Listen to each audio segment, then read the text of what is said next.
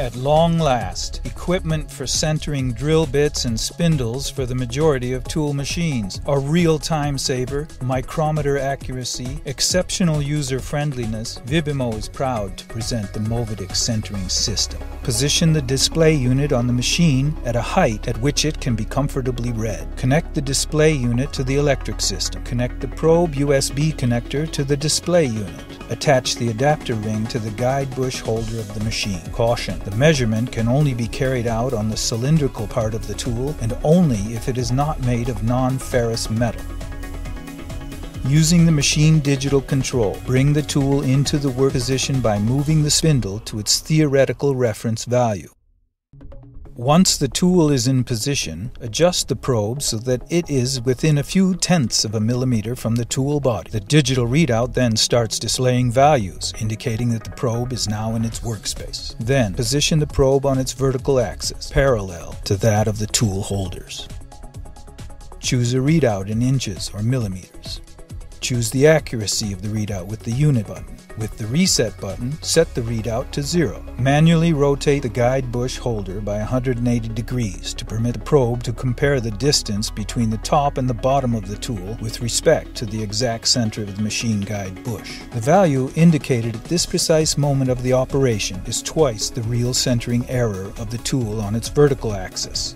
This value must therefore be corrected by half using the machine digital control. Once this has been corrected by half, check that this value is actually the same at the beginning and end of the 180 degrees. Now that the vertical axis has been centered, move the probe by 90 degrees in order to check the centering of the horizontal axis. The value given now is the real error value. Use this value to reposition along the horizontal axis, either manually or with the machine digital control.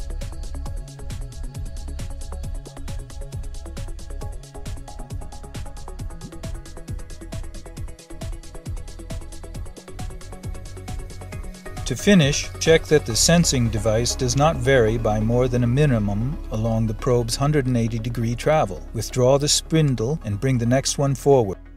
Repeat the above operation, and that's all there is to it.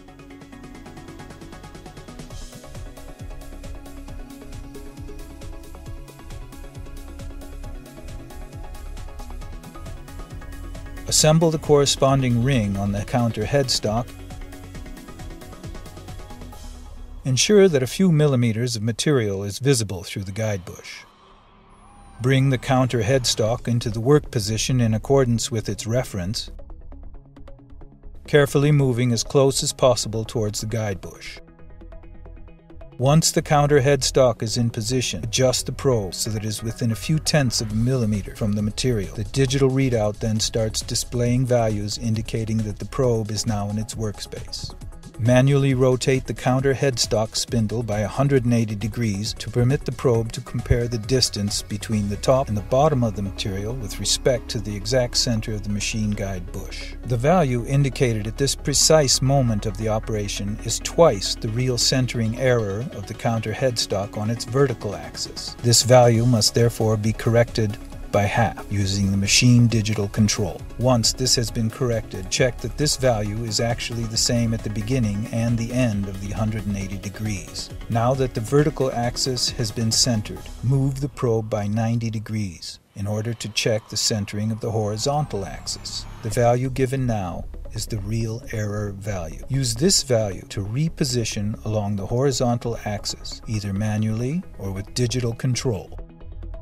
To finish, check that the sensing device does not vary by more than a minimum along the probe's 180 degree travel.